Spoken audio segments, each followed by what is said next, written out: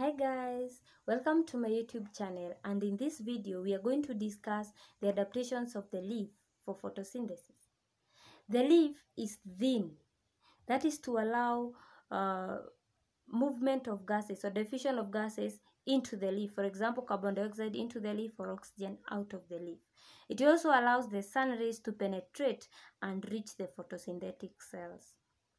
The leaf has petiole or the leaf stalk that exposes the leaf to as much sunlight energy as possible.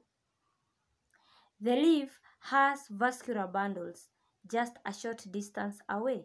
It has xylem vessels a short distance away to transport water and mineral salts to the photosynthetic cells. The leaf has phloem a short distance away of every mesophyll cell to carry the manufactured food. The leaf has a broad lamina. This is to trap as much sunlight energy as possible. The leaf has a large surface area that is to enable trapping of maximum sunlight energy.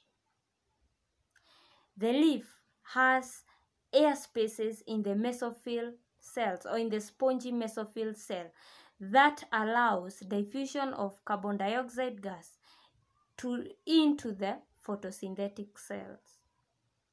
The leaf has stomata on the lower surface that allows the gases, mainly the carbon dioxide gas, to diffuse into the leaf.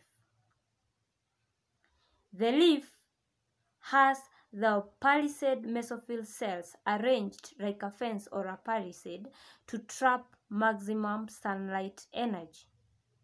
The chloroplast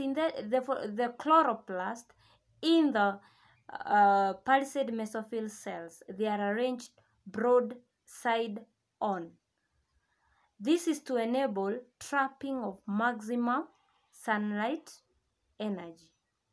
See you next time as we handle more videos on biology. Bye.